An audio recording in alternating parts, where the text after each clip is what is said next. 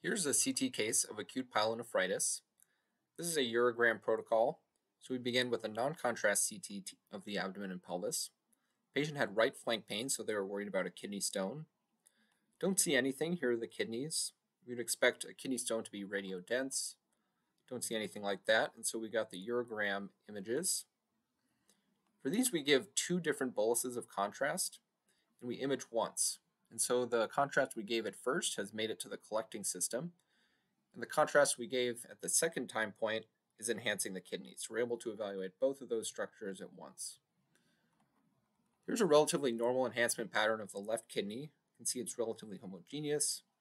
Compare that to the right kidney. There are some areas of hypoenhancement. Here's another one. There's another one. They extend all the way out to the renal capsule. Even if we go to the inferior pole, here's one. That's a typical look for acute pyelonephritis. What this represents are these areas of infection and edema within the kidney.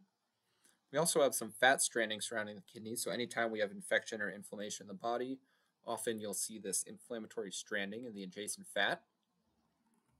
So this is a pretty typical look.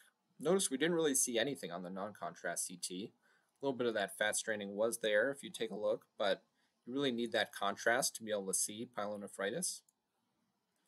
That being said, CT is not perfectly sensitive for acute pyelonephritis.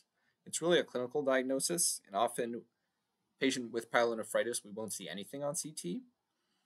But sometimes we see it as an incidental finding.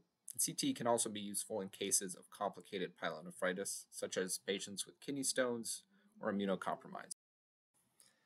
Take-home points for this case are that acute pyelonephritis is a clinical diagnosis. That's because CT has relatively poor sensitivity, but may show wedge-shaped areas of parenchymal hypoenhancement.